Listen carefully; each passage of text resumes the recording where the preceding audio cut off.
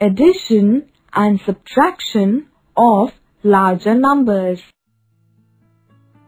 Uncle Raj got 1,35,468 rupees on his retirement day.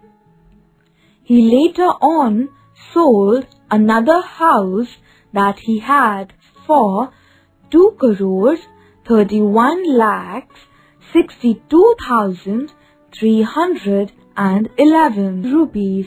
He also added his savings 4,2,16,021 rupees to it and deposited the amount in the bank. Now add together to find the total money. 1,35,468 rupees plus 2,31,62,311 rupees plus 4,2,16,021 rupees is equal to 7,54,13,800 rupees. Well done. Now Uncle Raj gave 80 lakh rupees to his son Deepak. Out of this, Deepak spent 34,12,568 rupees. Let us find out how much is left with him. We subtract 34,12,568 rupees from 80 lakh rupees. For this, we first subtract 1 from both the amounts. This makes them 79,99,999 rupees and 34,12,567 rupees. Now we subtract the two.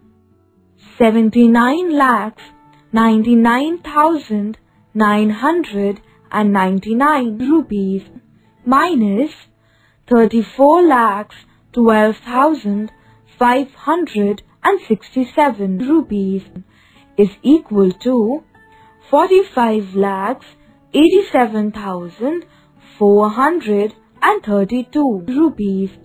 We get 45,87,432 rupees as the amount left. Now let us find if our answer is correct. For this, we add 45,87,432 rupees and 34,12,567 rupees, which is equal to 79,99,999 rupees. So, our answer is correct.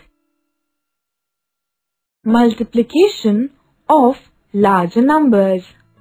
Kriti is teaching her younger brother Rahul how to multiply larger numbers. She multiplies 63,451 by 203. She tells that first we need to multiply 63,451 by 3, which gives 19,353. Then she multiplies 63,451 by 0, which gives 0.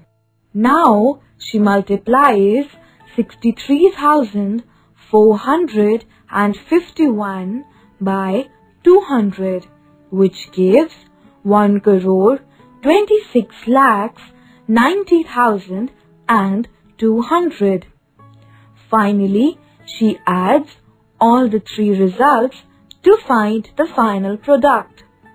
So, 19,353 plus 0 plus 1,26,90,200 is equal to 1,28,80,553. Rahul has understood the steps now.